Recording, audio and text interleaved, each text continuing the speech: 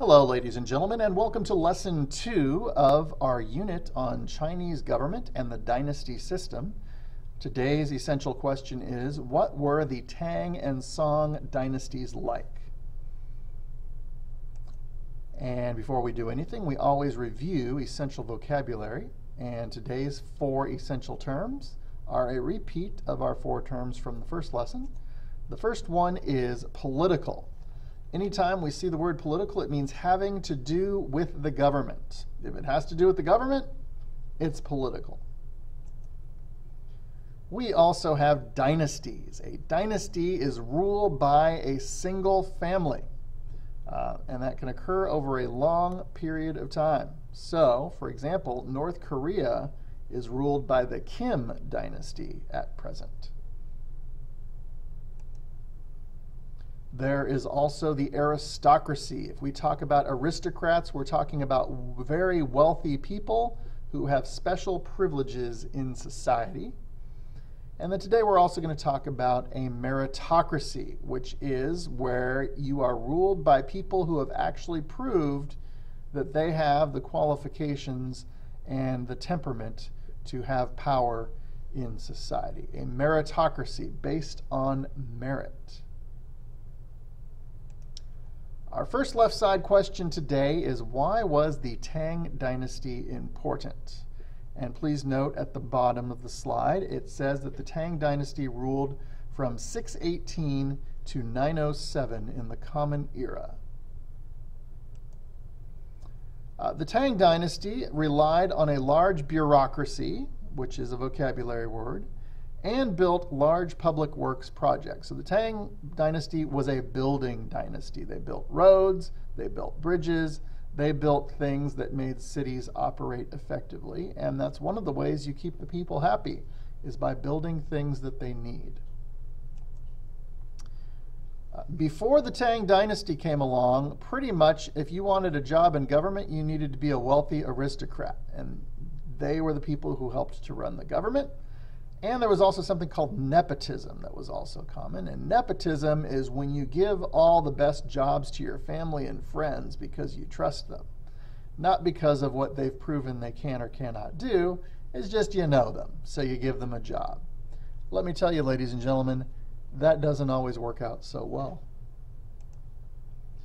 The Tang dynasty started what was known as civil service examinations. And since you've already taken your vocabulary test, you know what that is. If you're going to be in the civil service, you have to prove that you belong there. And so you had to pass a test. And if you didn't pass the test, you couldn't get a government job. So at the very least, this helped people prove that they were actually worthy of leadership. And in order to pass these tests, you had to study the works of Confucius, a very famous ancient Chinese philosopher. In fact, we might have a Confucius Day where we talk about the teachings of Confucius. You had to read the classics, in other words, all the classic books that existed in China. You had to have some background in law and how Chinese law operated, and you had to have some background in poetry. So you basically had to be a well-rounded person in what we would now call the liberal arts. The problem here is, even though this exam system sounds like a great idea, in order to get the education you needed to pass these exams, you pretty much had to have money or privileges in society, because the average person couldn't afford to get that kind of education and was spending most of their time busy trying to make life work rather than to edify themselves through education. So this still was a system that favored the wealthy. Eventually, the Tang dynasty was taken down by peasant rebellions because the peasants still realized, hey, even though we got this great exam system, we still have no way into it because we're not educated enough to pass these exams. And just like the end of the previous dynasty, warlords who controlled different parts of China from a military perspective started to fight with each other outside the control of the emperor, and therefore the power of the emperor ebbed away and the dynasty collapsed, and China fell into warlordism for a significant period of time. How long a period of time? You'll find out on the next slide. We know that the Tang dynasty ended in 907 in the Common Era, otherwise known as AD. And that lasted until 960, so 53 years of warlordism and chaos until China came under the next dynasty known as the Song. And I've got a cool little graphic there at the bottom that tells you the things the Song was known for. The things in those green boxes I don't necessarily expect you to write in your notes, but they are extremely interesting. And if you wanted to add them to your notes, that would be super cool. The Song dynasty opened up the civil service examination to far more candidates. So they realized, you know what? Even though we've got these civil service exams, people aren't exactly educated enough to take them. So we're going to try and make it possible for more people to take those exams so that more people in society feel they have a stake in the society itself. They based it on meritocracy. They really wanted those people who deserved jobs to get those jobs. So this was an attempt to get rid of nepotism and to put the aristocracy in its place.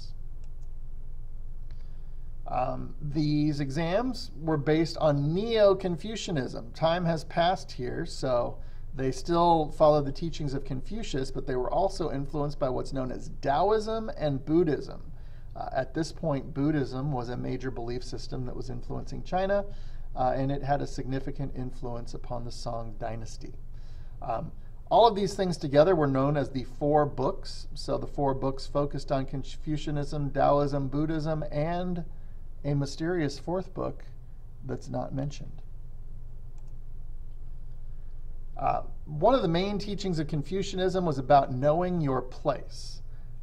Most of the relationships were between those who were superior and those who were inferior. So for example, the teacher and the student, the general and the soldier, the government official and the citizen. The only relationship that was not superior, inferior was friend to friend, because friends meet each other on equal footing.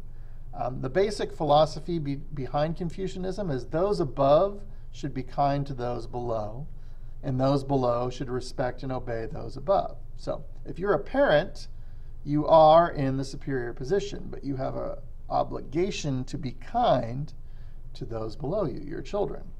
If you are a child, you should respect and obey those above you, your parents, but they should also be acting out of kindness. So if you know your role and they know their role, society will flow harmoniously according to Confucius.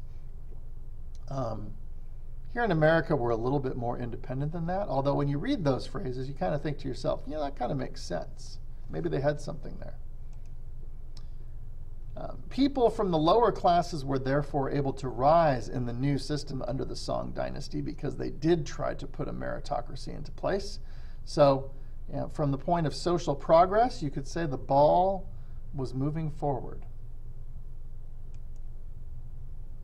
And at the end of 3 years under this system, officials could move up in rank. So not only did you have to pass the test in the first place, but then once you got the job, you had to be in that job for 3 years before you move up to the next job. So interesting, very interesting. There are a lot worse systems than this, ladies and gentlemen, so maybe the Song dynasty had something. Ladies and gentlemen, these are the two dynasties we're studying in this lesson. This would be a brilliant time to perhaps write that summary at the bottom of your Cornell notes, putting into your own words the most important things that we've learned about these two dynasties today. And in the meantime, this is Mr. Blumendahl signing off from Lesson 2 on Ancient Chinese Government. We'll be back with Lesson 3 coming soon to a classroom near you.